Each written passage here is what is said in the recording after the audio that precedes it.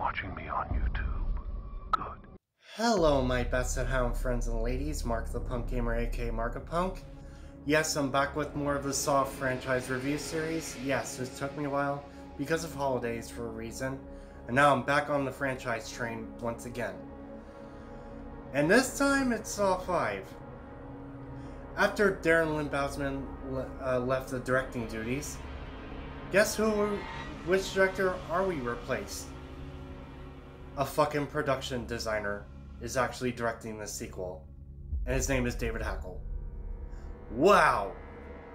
What a way to replace a director. Oh boy, what can I say about Saw 5?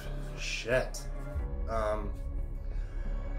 Let's just go ahead and I'll say about a few positives about Saw 5, just to get it over with. So, I like the opening Saw 5 title card. It's all rustic and metal at the beginning. I thought that was pretty cool. It's one of the coolest openings in my opinion. Oh, not only I enjoyed the title card for it, it looks really cool, I do enjoy the pendulum trap that Seth Baxter was in. Unless you watch the unrated version, it's fucking gnarly.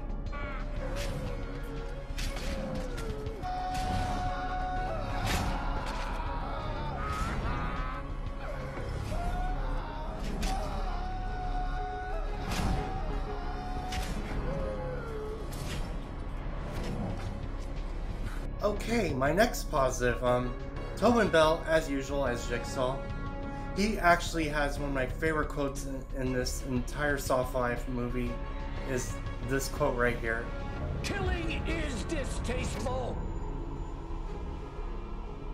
to me. And the next positive, yes, Charlie Close's music. There's that one part of the movie that is actually metal as hell, when these, Jigsaw survivors is trying to get through the room with all the glass jars and hanging in the ceiling scene. That's when the metal song kicked in. That's actually my favorite track in the whole movie. It's actually kick-ass. And also in the DVD menu, of course, it plays that track. And my next positive is Agent Dan Erickson is actually a really interesting character in my opinion. I like this character in this movie. And he's cool, he's interesting, that's all I'm going to say about it. His name is Dan Erickson in the movie. He's cool. He was also in the original Rush Hour movies, if I remember. He made his cameo in as well. All that good stuff. And it's going to be my final positive about this movie. Yes, there is a final positive. I kind of wanted Mark Hoffman to win at the end. And yes, he does win at the end. So, that's the only last positive I can say about this movie. So, I don't have any mixed opinions about this movie. I'm going to move straight into my fucking negatives now. My main fucking pet peeve about this whole movie is the CGI decapitated head. All I'm gonna say is this.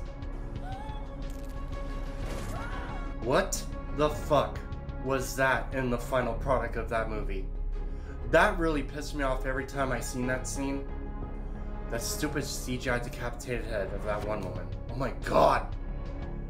It totally ruins it for me.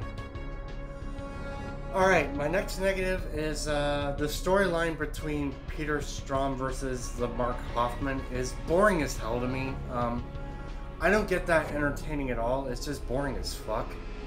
So, like I said, I really hate the actor, like I said in my last review, the Peter Strahm character. Oh my god, I still fucking hate that character. But thankfully he dies at the end, so I'm happy about that.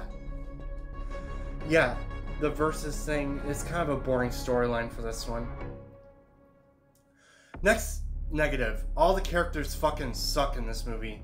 Exception of a couple of characters I do like in the positives, so.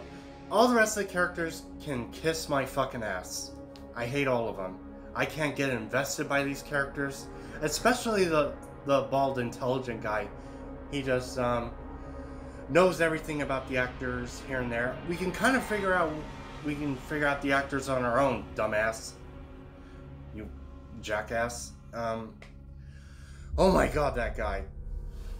He likes to spoil what the characters are, their motivations, their hobbies, all kinds of things.